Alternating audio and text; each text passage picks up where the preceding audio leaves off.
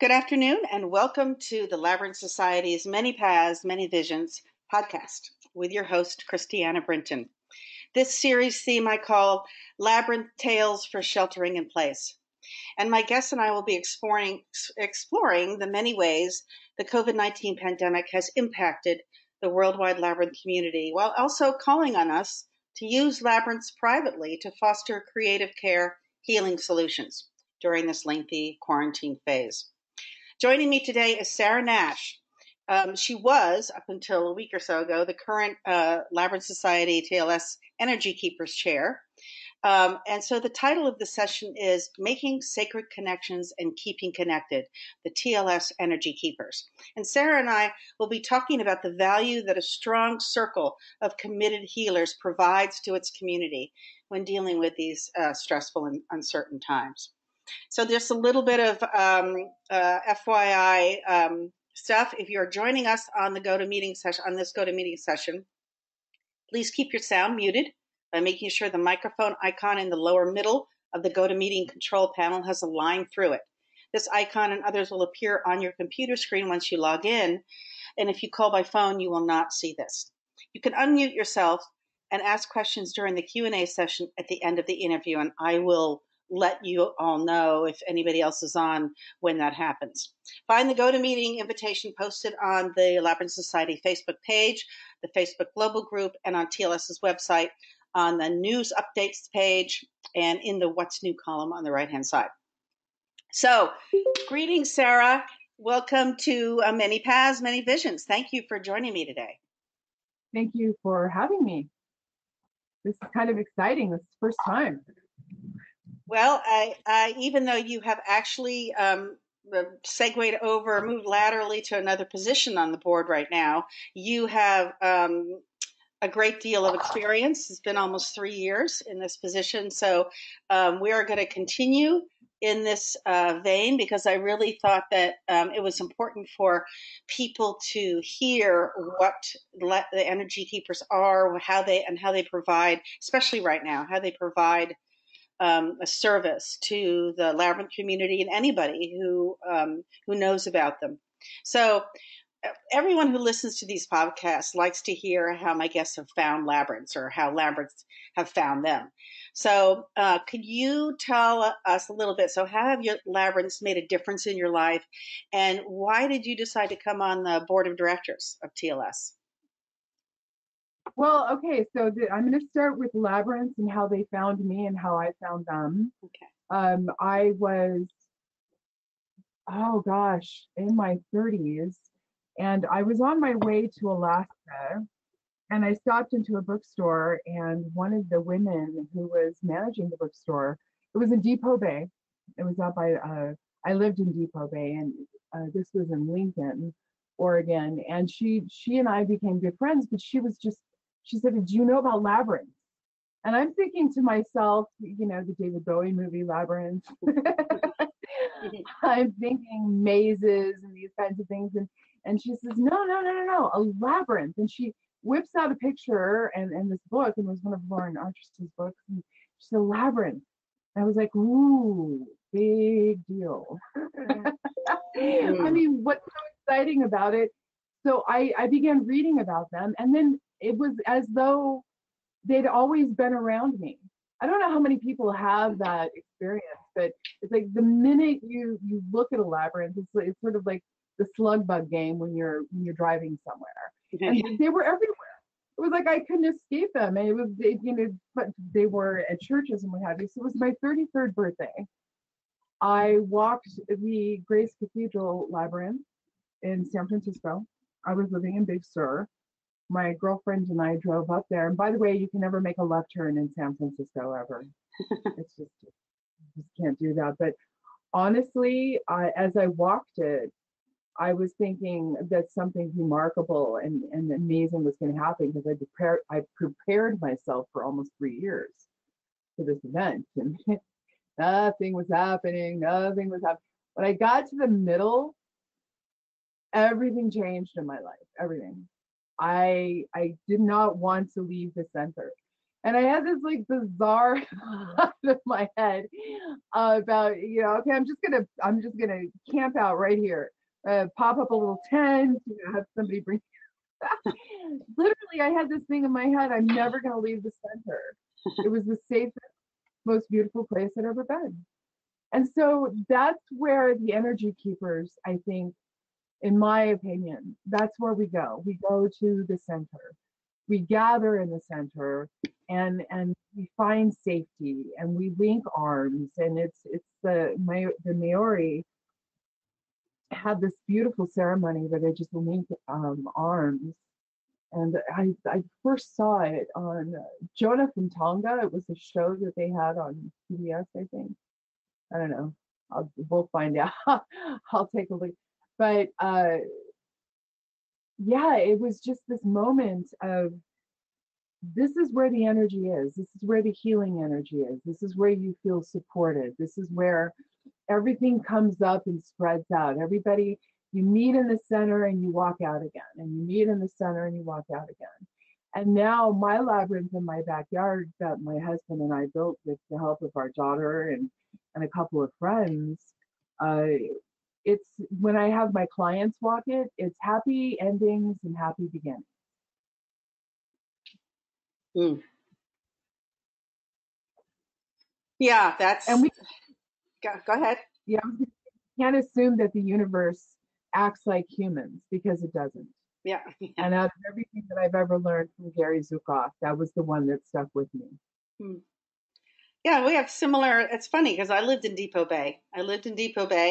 And yeah, yeah. When I came from the East Coast to the West Coast, I stayed in Arizona, and then I ended up going further up into Canada and coming back, and I just sort of glommed onto the coastline there in Oregon because I'd been through Portland and I loved it, but I wanted to see the Oregon coast, and I just stayed there in this little funky place. And I for a couple of months and I would go to because the cliffs are so high, but they have bump outs, and you can drive right up to and so you can really be out over the ocean. And I would sing love songs to the whales and the seals, and they would come up and hang out and play. I felt like it was such a magical place there. Just being there. But yeah, so I know the Depot Bay and Grace, so that's really cool. And I love this idea of the center, that this is the place of healing, a safe container, which is what we say about the whole labyrinth. But I think you probably do. I think your experience really illustrates that you see that energy in the center for sure.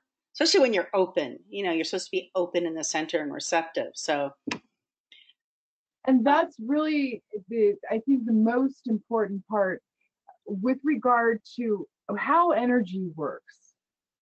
Energy is one of those, we know that molecules react differently when they're being watched. I mean, that's just pure science. I don't know how many people have watched or seen What the Bleep, but the element of just what is it when you focus on something. I mean, this isn't men who stare at goats, and this isn't Uri Geller's, bending spoons.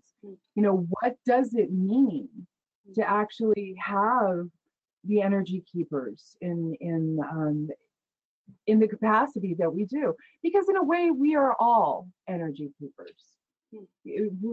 Regardless of where we are in the spectrum of the labyrinth design, whether it's just a purely scientific architectural element, all the way to people having ceremonies in the middle and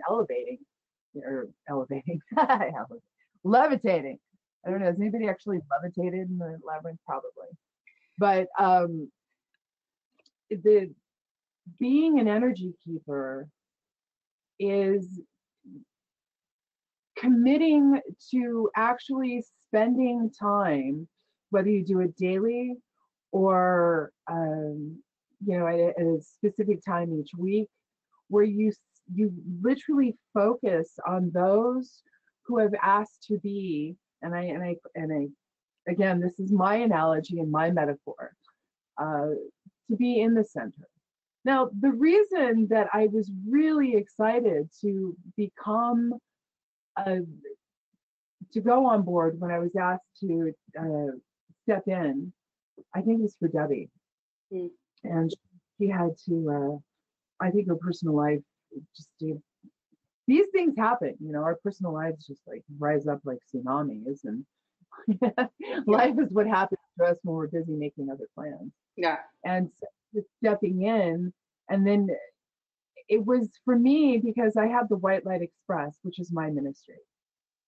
And I believed for a while it was really the White Light Express and being an energy keeper, because I have my group called the Guardians of the Grid. And essentially, the White Light Express started with, I'll pray for you if you pray for me. Well, there actually is no if. I mean, if somebody asks for prayer, then I do it. But the Catholic Church has the intercessors, those who pray. And I like to, I think Mahatma Gandhi said, prayer is not an idle woman and not some old woman's idle pastime. It's not a hobby. It's sincerely sitting or walking in the labyrinth and in meditation, holding the image of healing, holding the image of that which it is that we are desiring. Most of the time, when we get requests from the energy keepers, it is about physical healing. But there are times when people are asking for help with moving, with a job, with selling their home. The power of positive focused intention. And so that was my oh, birds. I hear birds. That being my mantra, the power of positive focused intention. That was my statement. I believed, and it continues to be really beneficial for the energy keepers. But I think it's also important that, for me, one of the reasons why I'm moving over into communications and media is because I think that I might have wanted to join hands with the White Light Express and the energy keepers a little bit too much. And I started thinking to myself, there's got to be a better way to do this, because the Dalai Lama, he says, may I become at all times, both now and forever, a protector for those without protection, a guide for those who have lost their way, a ship for those with oceans to cross, a bridge for those with rivers to cross, a sanctuary for those in danger, a lamp for those without light, and a refuge for those who lack shelter, and a servant to all those in need. And I will continue to be that. But with the world of social media moving in the way it is, and many of the energy keepers being, I would get a lot of energy keepers asking me where the energy requests were. And so I thought to myself, I that's why we began with an energy keeper page on Facebook. And now we have a group, and I know that that is going to grow exponentially as well. But I think I wanted to step in. No, I didn't. I don't think. I believe what happened is that I stepped in already holding on to the social media element of it, and not realizing that most of the energy keepers in the past, they relied a lot on just email and phone calls. And a lot of them were not, change is difficult. So moving into the realm of social media was a challenge for a lot of them. Now I think I've got us into a really good place. So for the person taking over, I think it's going to be much, much easier for her. But I love it. So I'm going to go back because you've said a lot of stuff, and I want to pinpoint a couple of things. So first of all, people don't know that the role of the TLS Energy Keepers has been around since the inception of this organization. It's been around for as long as the organization has. One of the founding members, Toby Evans, really wasn't interested in the nuts and bolts of how to create an organization. She was just interested in energy exchange, and so she said, one of the things, I don't really care about how you create this, or I'm paraphrasing, or how you do this, but I want some aspect of this to be about energy, to be about the energy of the labyrinth and holding space. So let's have a group called the Energy Keepers. And it's been a board position to this day. It continues to be a board position. It is to this day. So I'm going to paraphrase what you said. So you talked about prayer, you talked about focused intention, and you talked about holding space. Are they all three the same or different aspects of a triune discipline that the Energy Keepers practice, or what? I mean, or do you think Question. one person does more in one than the other? Does everybody understand what it means to hold space? Thank you for that. No, they don't. And actually, it's one of the areas that I've been working with Carmel Stabley. Did I say her name? Stabley? Stabley, Yeah, Stabley. Yeah, the regional representative chair. She had asked me, can you kind of do something with regard to ritual? So I'm going to be doing something with her in September for the regional reps, and I'm going to also with that'll be available for everyone. But there's a difference between straight meditation and prayer and just simple holding space. So I can use different metaphors. But if you imagine walking to a hospital lobby because someone you love or a friend of a friend is in the process of perhaps receiving emergency treatment or something. So you walk into the lobby and you find the person who, say the wife or the husband of the person who's having a treatment. Maybe it is an emergency, maybe it's not, maybe it's planned. So you come in and you say, hi, how are you? Can I get you a cup of coffee? And you'll sit there and basically hold space for that person who wants to run, screaming with their arms in the air, waving, ah. So it's sort of here, I'm going to sit with you because a burden shared is half a burden. And that way, if you need to make a phone call or if you have to go pick somebody else up, it's basically doing that for someone in the space of a virtual realm. And because I'm a visionary, my problem is that I was born thinking everybody was like me.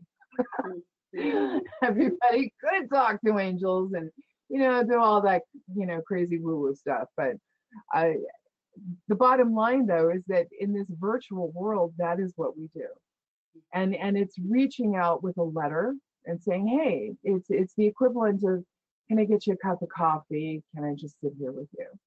A really good example of that was my girlfriend right before I got on with you this morning. A very dear friend of mine just popped in on Facebook Messenger, and she said that she was her beloved fur baby was transitioning, and she said, "Can you sit here with me for just a minute on Messenger?" And of course. And I asked Peter to go light a candle, and so then we move into the ritual part of it. It is moving into picking up something, and then not just holding space, but then following through with an action. And that's the ritual and the prayer part of it. And then that other element of just perhaps just the meditation element of it, where you just sit quietly. And it's not for or about, but it's no, I'm sorry. The other part is for and about, when you're holding space, and the metaphor of walking into the hospital lobby or the waiting room. And it's for good things too. The birth of a child. You know, I don't know why they call it labor. It's labor after they come home. Right. We all know, we know that, yes. Yeah. uh, But the meditation element of it, where you sit quietly and you're just with yourself. And so then you go into the center of yourself so that you can be a pillar for someone else. And sometimes in the meditation, you know, the communing with the higher power, whatever it may be, because there are different. The Energy Keepers is non-denominational, and that's the other element that I truly I found a lot of comparison with the White Light Express, also my ministry, because non-denominational. There is no set prayer or words. There is no set ritual or way of meditation. You can be a Muslim, a Jew, a Mormon, a Catholic, a Sikh, a Buddhist, and there's no set way.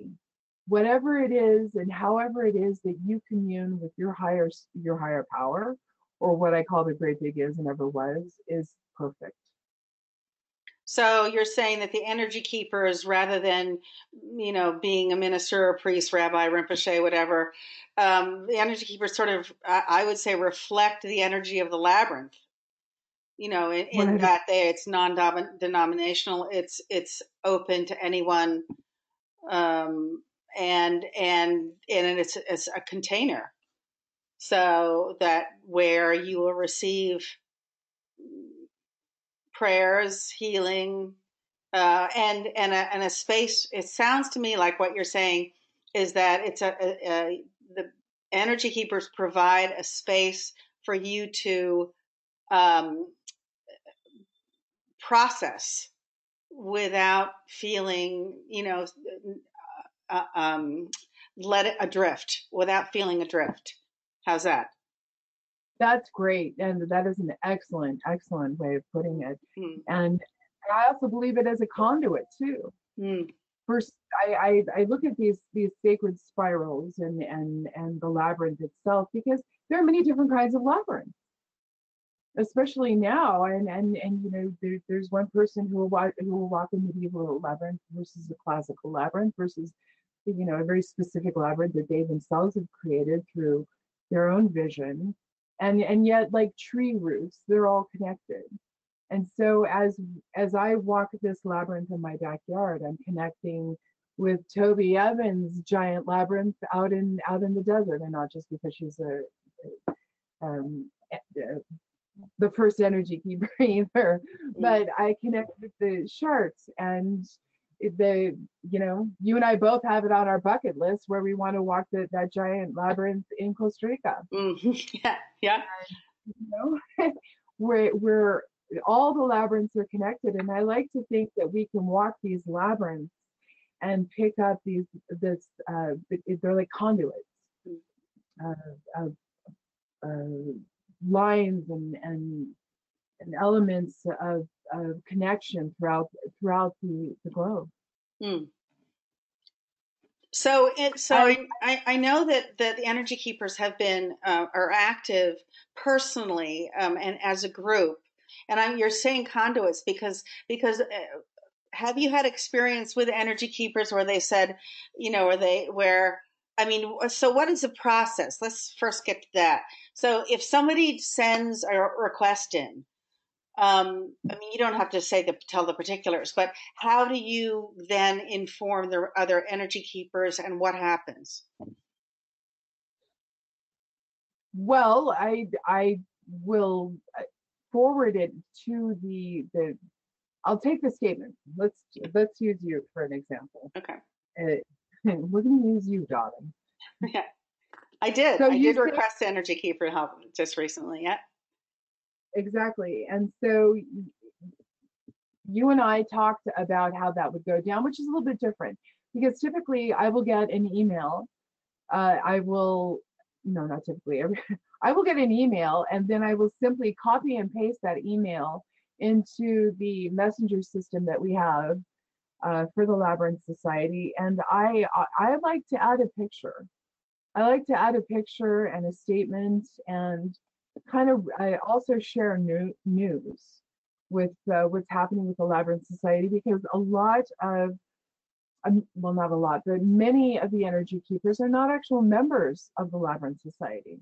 They simply they've heard about Energy Keepers, or perhaps they found the Labyrinth, went to the website, and they're most interested in energy work. And so as they become acquainted with the Labyrinth Society through Energy Keepers, then they can join because they also get the news. Now, I have been an Energy Keeper since I joined the Labyrinth Society back in 2011. And the odd thing is that I don't remember getting a lot of emails in the past. But you can please some of the people some of the time, but not all of the people all of the time. Mm-hmm. And during this, as we were getting ready for World Labyrinth Day, and we have now this element of this pandemic. It was the first time I did not see an energy request, and it just broke my heart. It really did. And then following through with that, which is another reason why I'm moving away from this position and moving into something else, because I felt also that it would be more appropriate for somebody to who didn't perhaps have so much going on. I do. Christiana, I've got so many. I have Viking stoves all over my kitchen with fat burners, and I just thought to myself, it's important to get somebody in this role who can just really dedicate a lot of time and energy to it appropriately. It deserves that. Sometimes I can't assume that everybody operates the way I do, and I know that it's very, very important for people to get timely updates. Even Toby said, when I spoke with her at this last gathering that we had at Pearlstone, what was it, the one before? I think it was Pearlstone. Well, she was at Rikerstown. Okay. Yeah. Okay. She was saying that it was funny because it was the very first gathering board meeting that they had that this happened. Christiana. Yep. And it actually started. It was kind of they had 12 points and everybody broke and they left and for a break for this first board meeting, and they had written a 13th board rule, which was Energy Keeper. So she said that the difference between when it first began and how it's going now is getting people to move into a space where social media is important. I think a lot of it has to do too with the what was it we were talking about the other day, where I said it was difficult for me to get my mother to use her debit card for the first time. Yeah. Moving into finding a new browser, new ways of connecting. I think this pandemic has made it a little bit more, actually, oddly enough, easier for us, because when the grandparents and people couldn't connect, they were sort of thrown into it where they were like, heck, I'm going to figure this out no matter what, because I want to talk to my grandkids. So it's for us as opposed to against us, I think. Yeah. Well, I think I think that it's either a do or die situation. Either you connect this way, or you don't talk to your family. You don't see them. You don't see their faces. So it's like, I have to learn this. I have to figure out how to at least do FaceTime or Zoom or something. So I can see my grandkids or my kids or my family or whatever, or my my siblings. from my friends. So I think it has provided that impetus. But I wanted to go back to you talked about the Labyrinth Society and the Energy Keepers in it and the start of it with Toby. But recently, and I've forgotten which gathering it was. Was it the Chicago gathering where you first started something that had not been done before, and the Energy Keepers came up with this idea for the room, and and I'll let you talk about it. What did they do? And it was very well received, I think, right? Oh, The sanctuary. absolutely.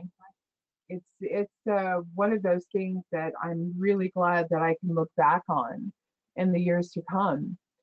Sandra Walden came up to me at Bainbridge, and she said we really need to have a space because she had tried meditating at some point.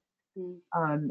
And she said, is it possible that you could maybe create a space for those who just want to meditate and they'll be left alone, as opposed to just finding a beautiful space outside, or because it was just a space dedicated. I was all over that. I've been thinking about that too. It's one thing to have a reception, because the Energy Keepers and a lot of the groups have their own receptions and what have you, but to have a specific place, I mean, it was like, why hasn't this been done already? Mm-hmm. Mm-hmm. And so it was Tracy McMerritt, and God, I love her too. Mm. Yeah, she's got something going on too. Expect an energy request to come through today. And what was the name? What's the name of the space? What was the name of it that you called it? Reflection Sanctuary. Reflection Sanctuary. Reflection Sanctuary. And, I think I'm going to say, jump in here. I think that people were so used to seeing the labyrinth itself as a place of reflection and meditation and content, that they didn't really. It took a while for people to think, we actually do need a space that is separate from the labyrinth, that is that where ritual and ceremony creates the space, and so it's a sacred space where people can go for a time out and just 5 minutes, 10 minutes, whatever, just when they need it. And I think so. What has been the response from people to these? Because you did it in Chicago. That was the first one. Was that the first one? Yes, that was the first one. And then yeah. And then and the next one was in Maryland. Pearlstone. Correct. Yeah. And so you're going to continue to do these whenever we have an in-person one next. Yeah.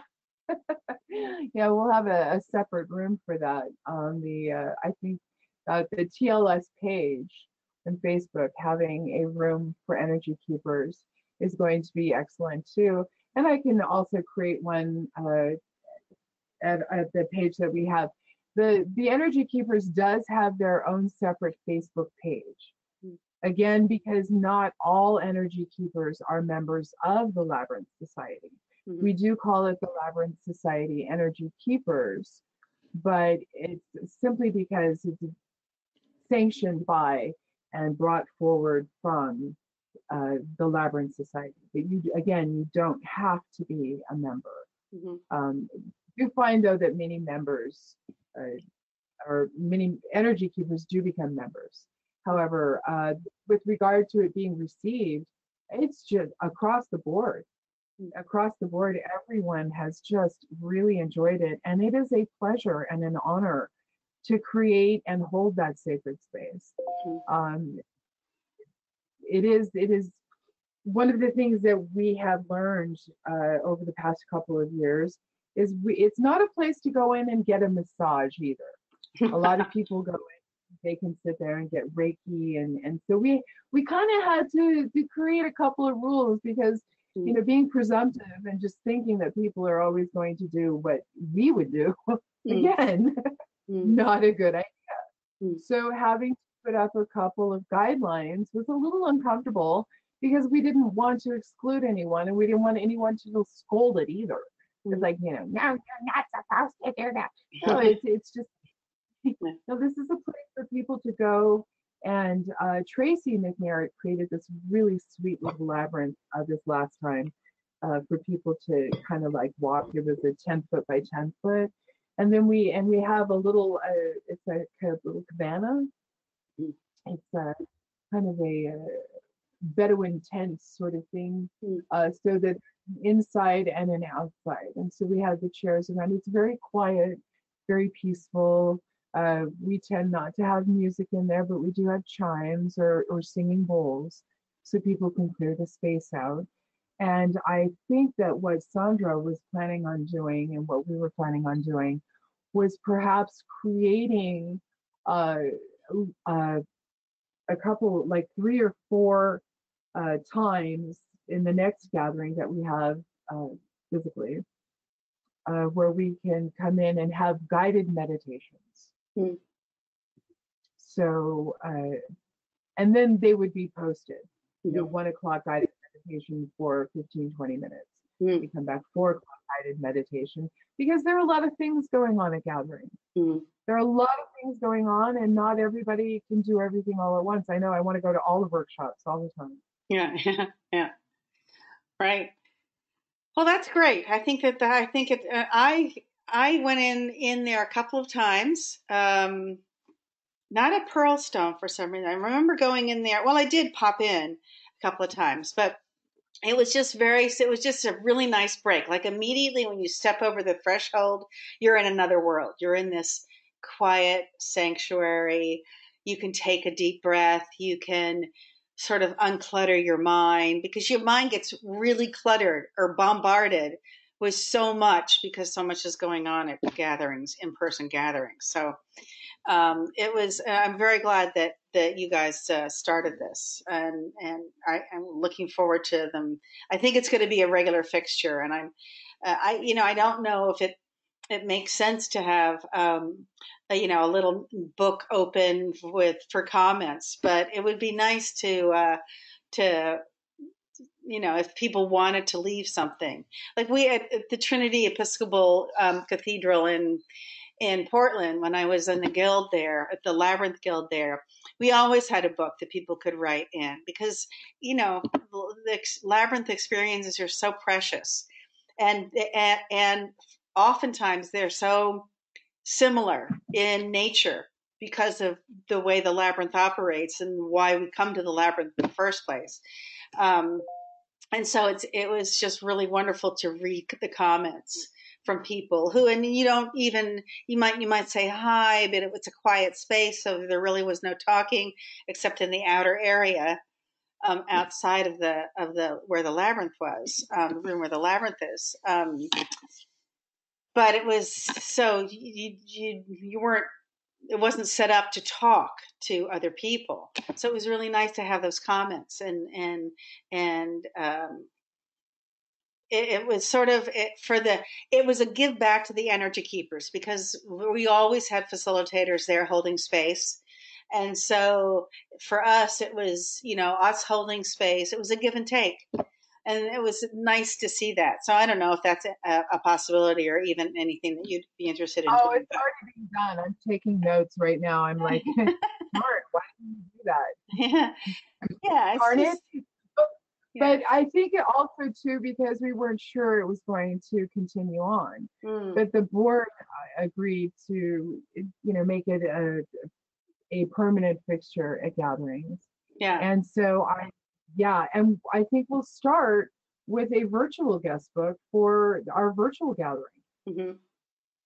Yeah, I think that would be a really great way to start. That's a good idea. Yeah, we have thank you. Well, you have an excellent idea too. Was just evolving. Yeah. That's what we do on the board. We it's a process. We bip from one person to another and the idea evolves. That's how it works. That's how labyrinths work. Really. I mean, we're just following the path and the process. So, and I'm just grateful to be able to stay on the board. and move sideways in a role that I think is going to be more efficient and better for everyone. Yeah. Because I just, again, being the energy keeper chair is not something that anyone should take lightly in any way, shape, or form. Yeah. It is a different kind of space. It is even in board meetings, and it's a way, occasionally, uh, because most the energy keepers are not rhinos. Mm. Mm. You know, Yeah. it's important to really follow the flow of energy. Yeah. Because I know one of your questions was regarding when people are feeling a little off kilter, Yeah. or even powerless. And these are really common feelings that people are having now during this pandemic too. Yeah. Yeah. It's like, what do we do, and where do we go? And I wanting to reach out in one way or another to the energy keepers, and just to invite them to gather, I think is also going to be a really important part of this next phase as we recover. And then, we went from pandemic to riots.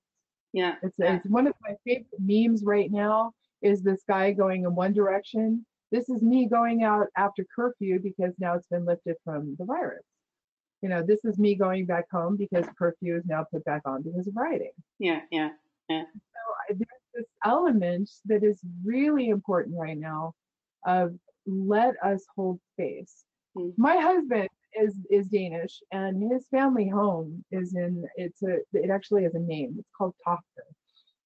And one of his auntie, Ula, she said, when you come to Tofte, you leave everything alone. It is not a place to fight or argue. It's a place where you can sit and see, where you get to just uh, basically sit down, relax, and create a sacred space, to create that sanctuary. And I think we need that more and more. We really do. I think part of the problem in society today, and where we've gone, and is that we don't have a safe space to step in and be accountable for anything without shame or embarrassment. Mm. And part of being an energy keeper is also understanding that we get to hold people up in their darkest and in their brightest moments. There's a lot of grief out there. There's a lot of grief that has a lot to do with pent up fear from a pandemic. And then I think that's one of the reasons why these riots have become so just really blown out, because there is no safe space. Yeah. So if we continue to be that change, to show people that there are places where people can go. I mean, really, where is it safe now? Yeah. Where is it safe? Yeah.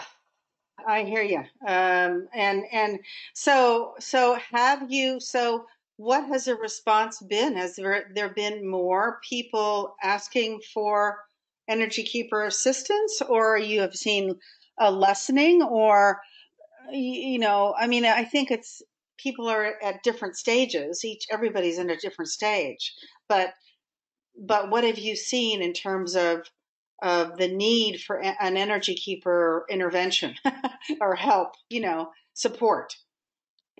Well, again, because social media has become so prevalent for a lot of people, other people have other groups that they belong to now, as opposed to just the Energy Keeper as it was 20 years ago. Mm. There are a lot of prayer groups. There are a lot of different ways of doing it. There's a lot of ways. I'm actually, though, interestingly enough, I get more requests for members. People are more interested in becoming an Energy Keeper than I'm getting requests for Energy Keepers to focus on. Hmm. And so I also have, and this is just my personal opinion, but every day I have my alarm set for 1. And my husband and I, pretty, wow, I want to say religiously, but that's we've been really dedicated to walking our labyrinth either outside or inside by our grotto at one, where we walk as one at one. We'll walk, either use a finger labyrinth or we'll walk our labyrinth.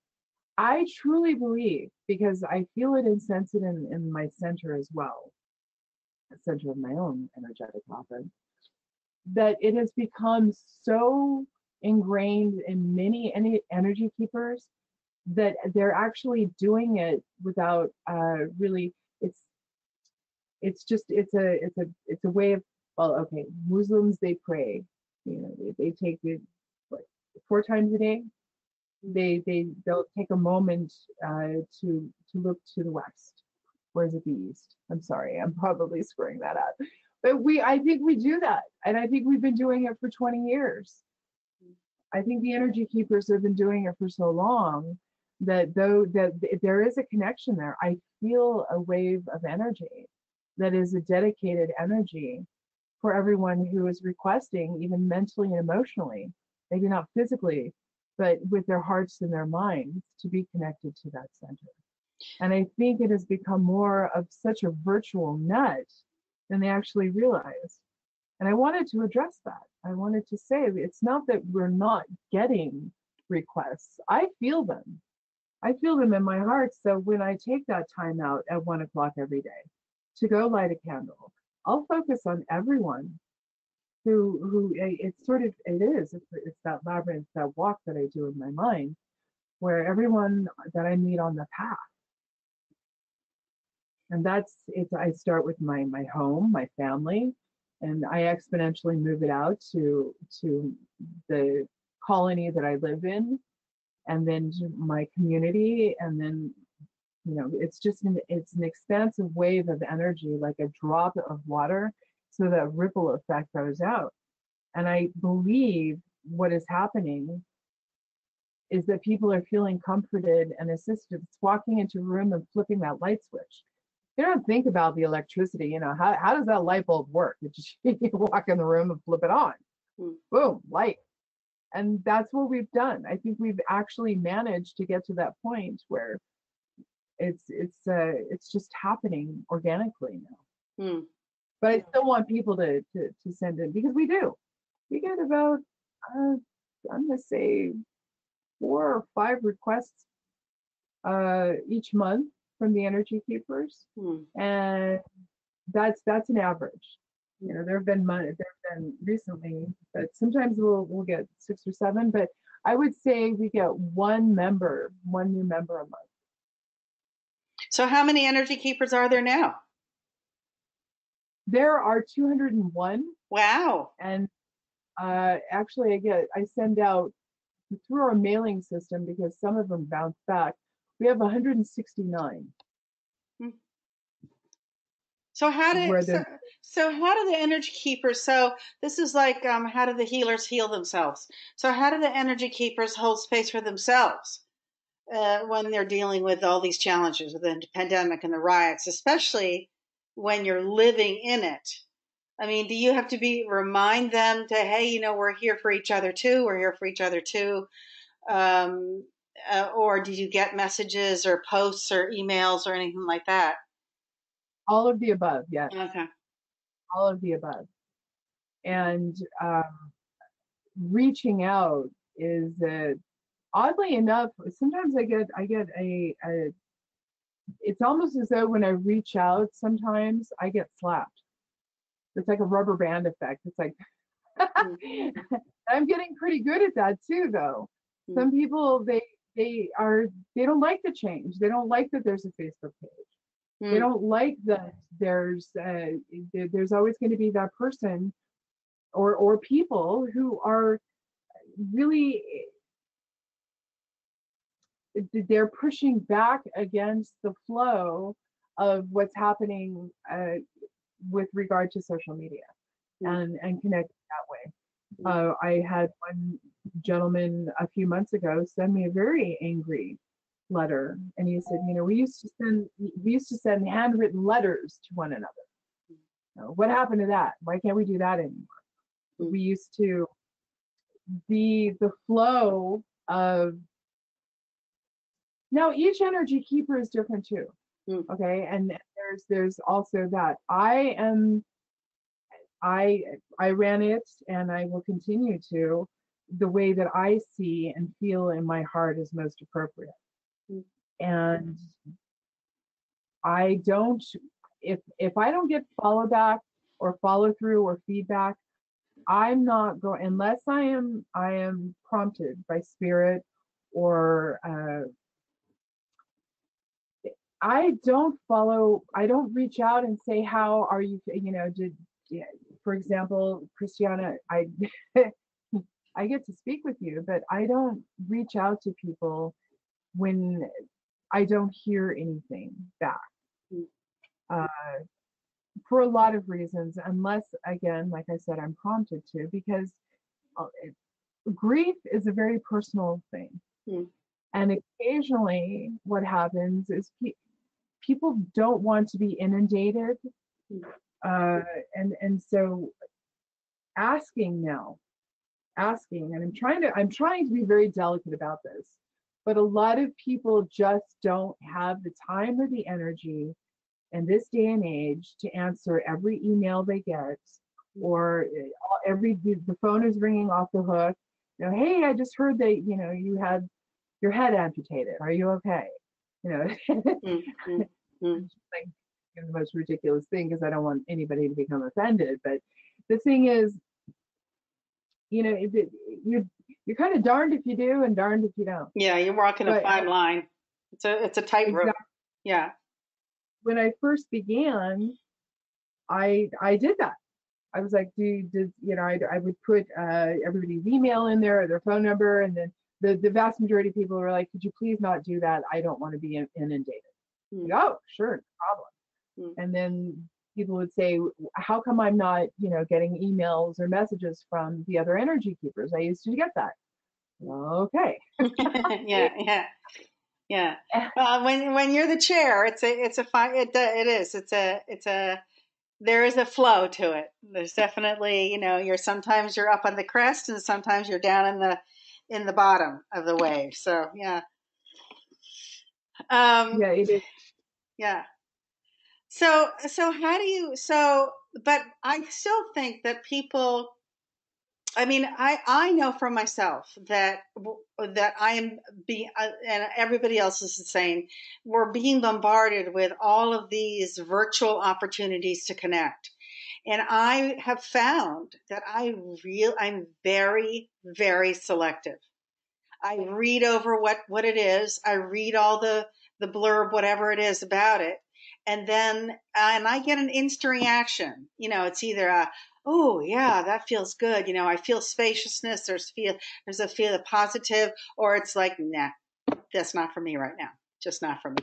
Right. So, but I think that in terms of the energy keepers, I mean, it's been a while since we have mentioned energy keepers and what they do in our regular bulletins or e-news and stuff like that. And that was one of the reasons why I wanted to have you on the podcast, to talk about this, because the energy keepers, I mean, people, and the other part of this is, I think, is that a lot of people, it's sort of like, well, by the time I send, even if I just send an email to somebody asking for help, I'm over it, or I'm in another place, or it's that quick, and how is it going to serve me? So I think for a lot of people, there is the understanding of what the energy keepers provide is important, and that it is a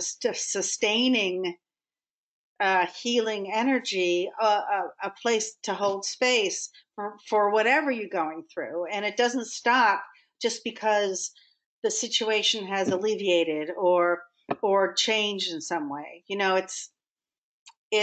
There's a continuation to it, because I mean, 200 and some odd, that's a lot of energy keepers. That's a lot of people holding space.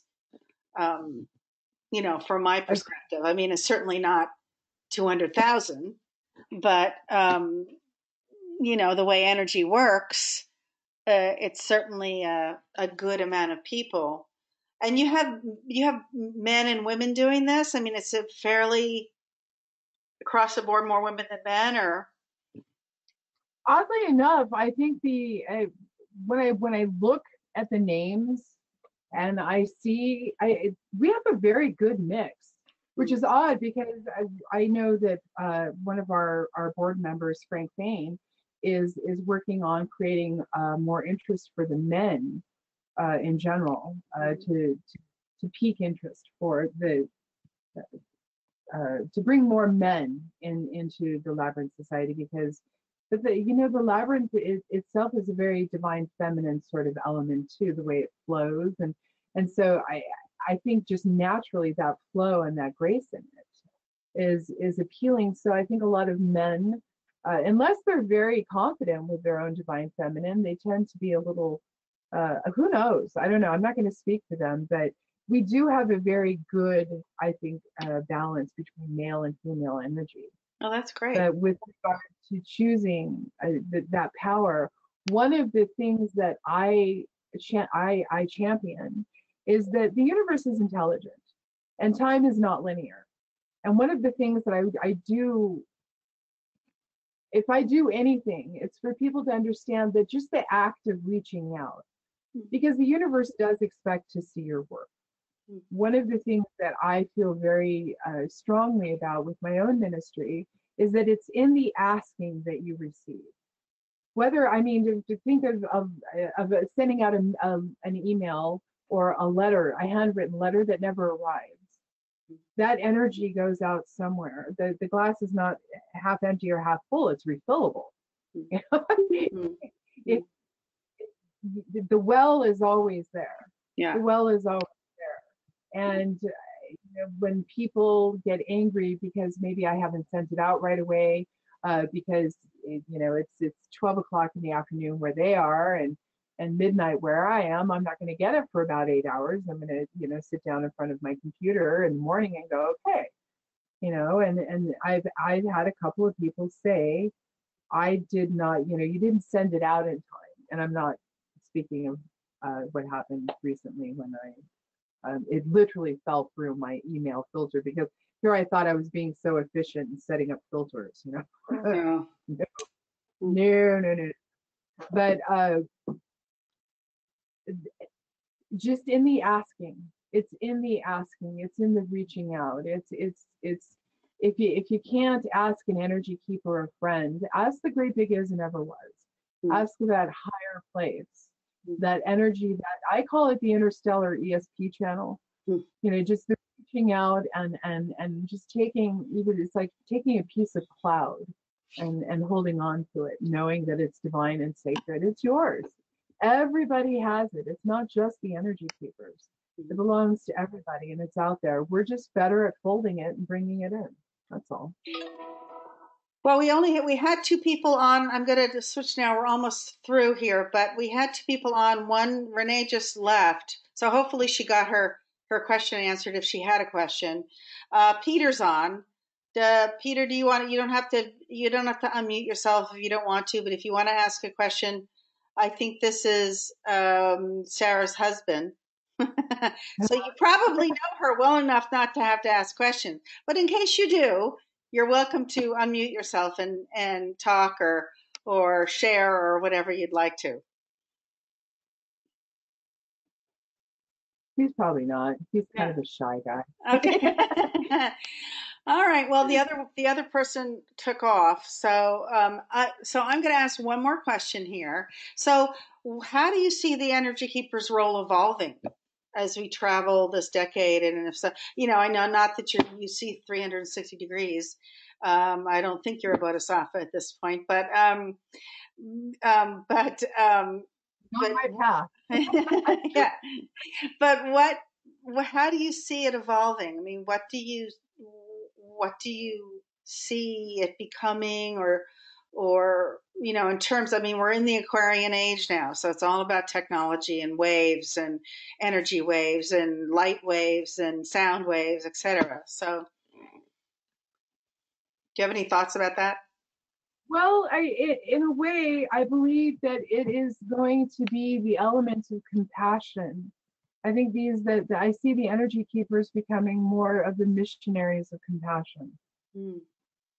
and showing how to bring light where there is no light, compassionate, because that, I think that is where I see it going, and how I see it being handed off, especially to the next person who's stepping up. This is an incredibly compassionate person who is a missionary, and who has a very defined statement and her being about how to bring light forward. And it's elegant and beautiful. So yeah, Mm. I what I see happening is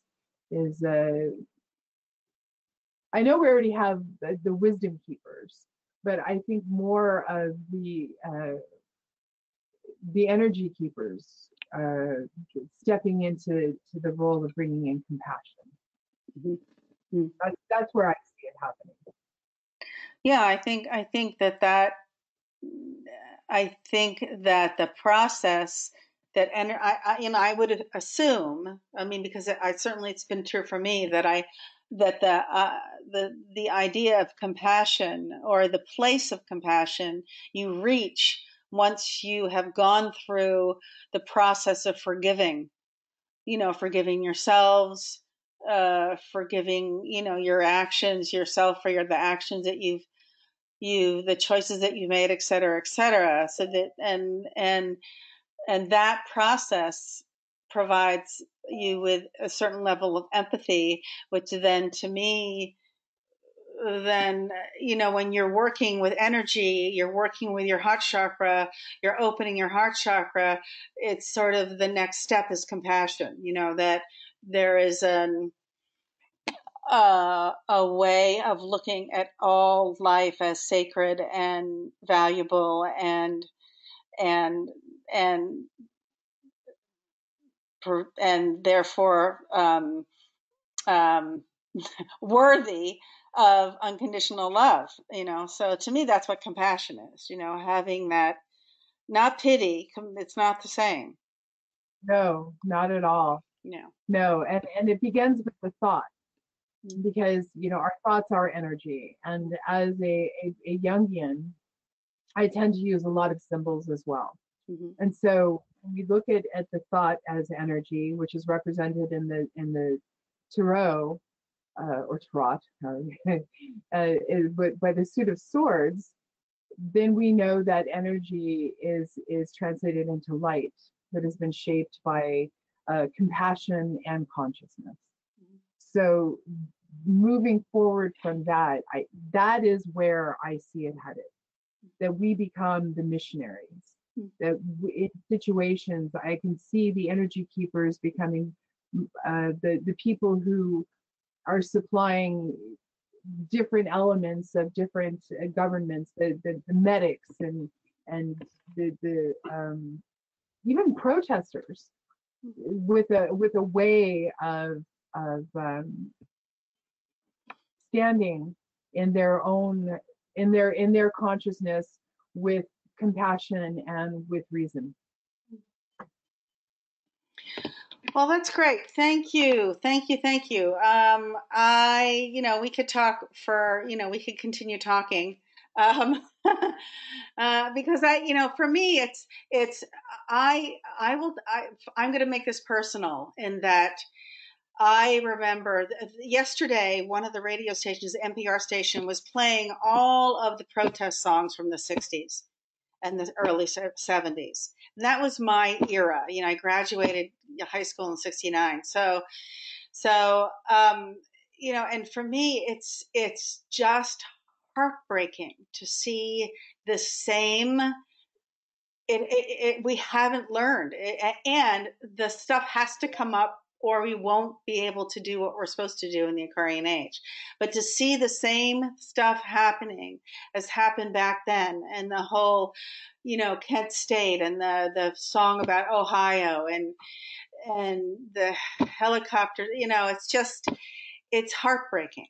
It's really just heartbreaking to see that we're having to repeat these lessons again, because it's been suppressed. That the situation has been suppressed, and it's not going to work anymore. And I'm the idea of compassion is really important, because when you see this, when you've lived long enough to have grandchildren or people who are grandchildren age in your family, and to have gone through this once already, and to think, oh well, this is just an aberration, and it's not. It's there's a tremendous, it's heartbreaking. I mean, it opens your heart, it cracks your heart. And that's where the light comes through, and that's where we have to bring this power of positive focused intention, translating everything to its highest possible power. You're right, it didn't work. It didn't work, and so now we get to look at it in this new age as, okay, what didn't work then, and why didn't it work, and what can we change with that now? And that is where the compassion comes through, because I remember that too. I was a little girl, but I remember being terrorized throughout my entire childhood through the threat of nuclear war. And I was like, I was one of those kids who just sat at the desk and got in trouble because I knew what nuclear war was. And I said, why are we getting under our desks? And I remember having to go to the principal's office because I went, it doesn't make any difference. I'm going to die whether I'm sitting here or sitting under my desk. I'd rather be sitting here and not be afraid. That was me. So it is heartbreaking, because that fear, that element of fear, has got to be removed. And again, that's why I talk about, we don't have safe space. We don't have a sacred space to step into and become accountable for the things that we have done, without shame, without embarrassment, so we can move through it. And that's what was suppressed. I believe that that's what was suppressed. And as we maybe it is an excellent thing that this began with a pandemic that made us have to go within and look at our communities and our tribes, so that we could look at the families that were, one of the things that happened to me when this began with the pandemic is I was really worried about the children, because I didn't get food at home at the time. I got food when I went to school. And so I began thinking of all those kids now who are not going to eat because they had no way of getting food because their parents are drug addicts or alcoholics, or whatever their issue. So I'm just saying that, we've got to fix what's happening in our own center. What is wrong with our own center? And then we get to move outward. And that's why the Energy Keepers is going to be incredibly important, because they get to hold space for that center. They get to have that compassion without judgment.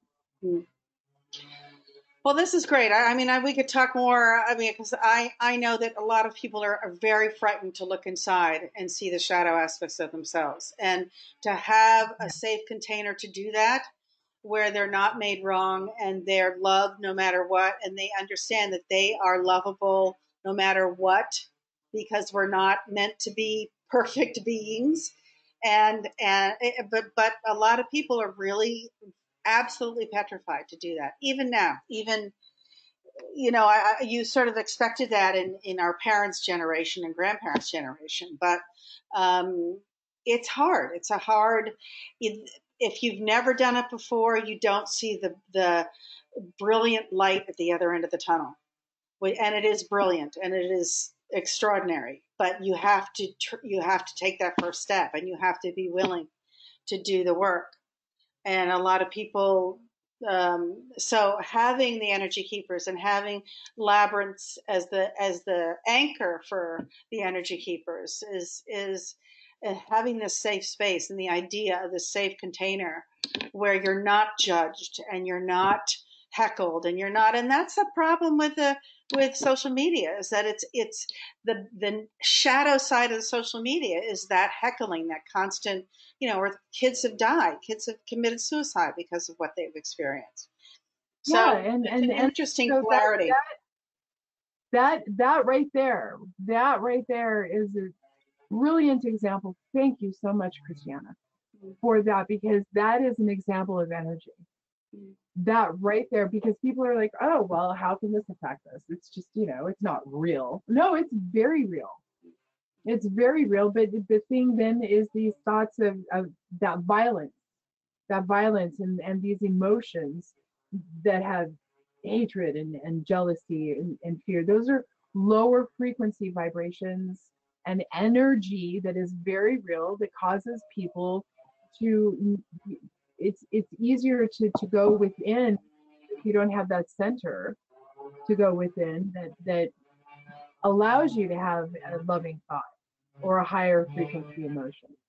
So thank you for that, because that's perfect. Yeah. It's an excellent example of how holding energy in a social media platform can work. Yeah. Brilliant. Well done. Okay. All right. Well, thank you, Sarah. We're sort of out of time. We're over time. I'm sorry that other woman didn't stay on, because I'm just intending that whatever questions she had, she got answered. But if not, then please, by all means, send Sarah an email, or Sandra an email, actually, because Sandra is now the Energy Keeper chair. And Sarah, I'm so glad. Sarah, just for everybody's, Sarah is now part of the communications team, part of which I'm a part of. So it's wonderful. I'm so thrilled that you're joining us, and all of your wonderful experience will be put to good use. So that's terrific. Maybe even you'll do some podcasts. Which would be fun. Which should be fun. So thank you so much for sharing this hour with me and with everyone who might listen, and many continued blessings on your path, and we'll be talking regularly. Much meta. What does that mean? What do you mean by that? Meta? Yeah. Meta is it's a Buddhist statement for gratitude, much appreciation. Okay. Much gratitude for time that has been spent. It's sort of one of those, it's a namaste folding continuation of gratitude. METTA? METTA. Okay. Cool. Awareness and gratitude. All right. I like it. Well, much meta back. Thank you. All right. I'm looking forward to listening to this again and judging myself. Unconditionally, with unconditional love and compassion.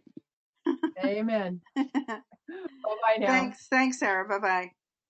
You've been listening to the Labyrinth Society's Many Paths, Many Visions on GoToMeeting and broadcast by Spreaker with your host, Christiana Brinton.